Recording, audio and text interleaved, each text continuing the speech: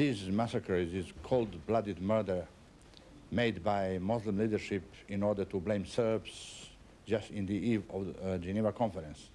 We strongly demand an international expert group to investigate this cold-blooded murder, and we do not accept any accusation since it is one of many massacres made by Muslim leadership.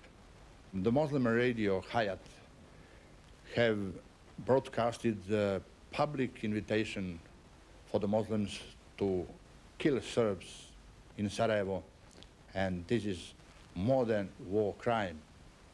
All that goes under the responsibility of Muslim leadership and the international community. Prvi im je cilj da podignu embargo na uvoz oružja na muslimane. Zbog toga i nije bilo nekakvih naročitih pomaka na pregovorima između tri zarađene strane.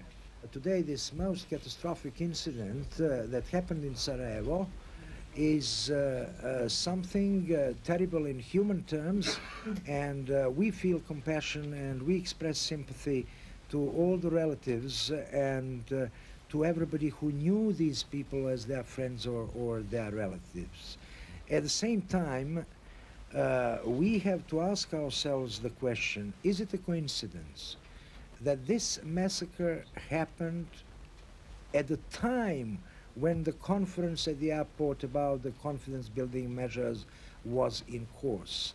Is it a coincidence that it's only 5 days before the next conference in Geneva?